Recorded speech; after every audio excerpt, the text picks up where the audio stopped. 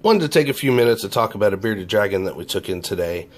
This is a 5-year-old dragon, severe metabolic bone disease, really bad mouth, facial structure, everything about the face, it's all rubber. This animal is in pretty bad pain. Got some heavy breathing going on, some shaking. You could see kink in the back, potentially from a broken spine at some point. Bad hips, kinked tail all the way around. These feet, upturned feet. Now this animal cannot walk. You can see it's occasionally shaking. It's also, its jowl is, or its beard's a little inflamed here.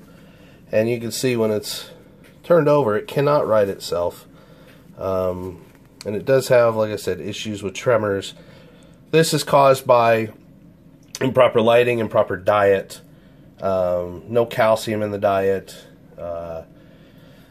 Last couple months, 6 to 8 months approximately, the owners have been feeding this thing chicken broth and baby food to try to keep it alive because it cannot move to catch its own food.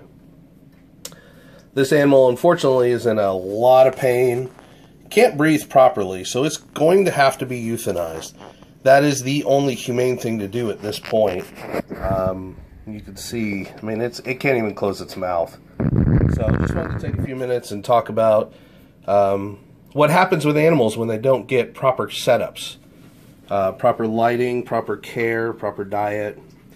This is a really big travesty right here.